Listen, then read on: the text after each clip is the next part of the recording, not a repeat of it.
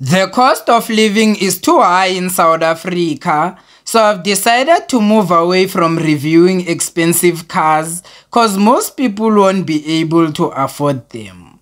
The situation is bad, shame. Maraita kini.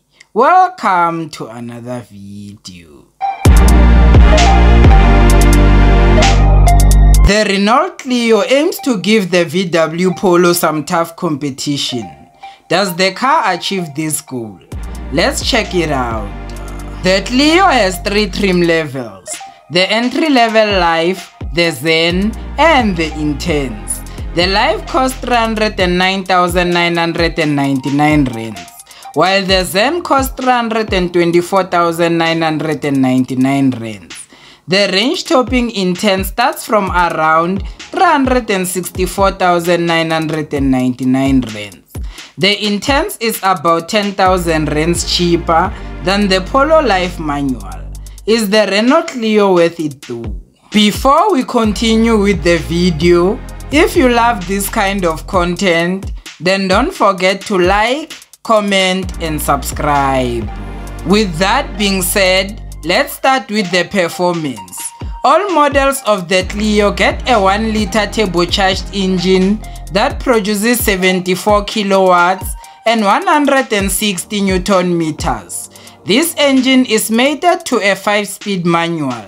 You cannot get 6 gears or an automatic in the Clio, which is a bit of a disappointment. Maraita kini. The fuel consumption of the car comes in at 5.7 liters per 100 kilometers, and the car has the same top speed as the Polo Life manual, which is 187 kilometers per hour. Performance-wise, the Clio is similar to the Polo Life manual. Moving on to the looks, the front-end design of this car looks aggressive, and the car gets Feng-like LED daytime running lights on all models. The Life is the only model which does not get front fog lights, and front parking sensors are optional only on the Intens. I love the front end design of this car. Moving on to the side, the design is boring and conservative.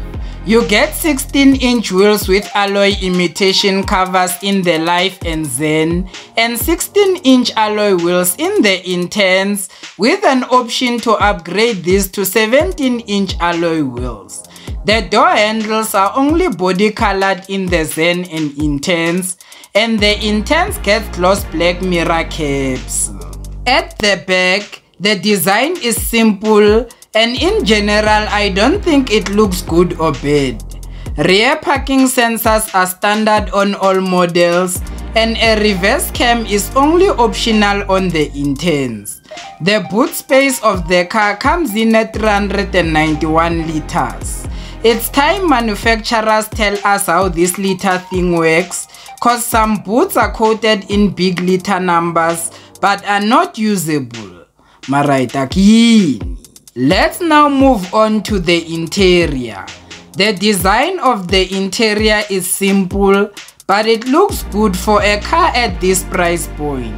As standard, the car gets a 7-inch infotainment system that has Android Auto and Apple CarPlay. There's an option to upgrade to a 9.3-inch screen in the Intens, and it does make the interior feel premium.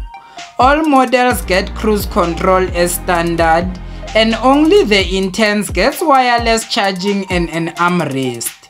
The Life and Zen gets manual air conditioning, while the Intens gets climate control.